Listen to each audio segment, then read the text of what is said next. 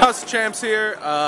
It's really actually just packed up. I think they hit their cap limit and are cutting off signups, but it looks like everybody actually just showed up, so it's perfect.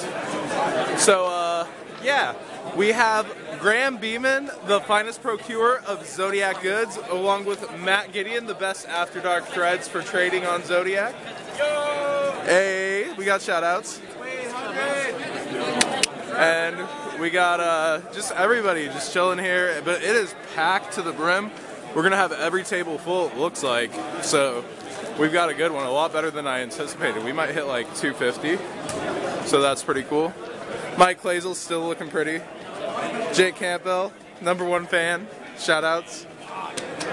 Nah, he moderates our channel, he's the goo. So yeah, we're just, we've got a full room, we've got good vendors, we've got everything going on. We have the Irish duelist, the man with the zombie tattoo. Yo Irish, let me get that zombie master. What's up? Yo, we got the realist, the trillist, zombie master. So yeah, this regional just has a bit of everything, it's pretty cool. Also, this is the man earlier I said was playing the Guaiba engine. Hey, it's for later. Don't worry, you're about to phase out your format in 2 weeks. Oh, I know. Yeah. So, like I said, we've got good vendors over here. Everything's pretty cool. The Christopher Osborne, judge extraordinaire. And yeah, so House of Champs, Zodiac, everybody's just chilling. Like, we've got a bunch of the goo going on. It's Megan Wesley. What do you say to Zodiac and House of Champs? I love you. All right, it works. She loves all of Zodiac. I do.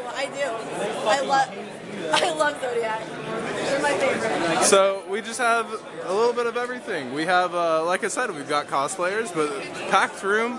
It filled up a lot more than I expected. We have the T-Rex Terry playing an intense duel. Cyframe Omega is out. What is the opponent? Oh, but there's a Pallades. What's he gonna do about it? Nothing. 2 back rows. So yeah, I just expect a lot of fun for the day. It's still before round 1.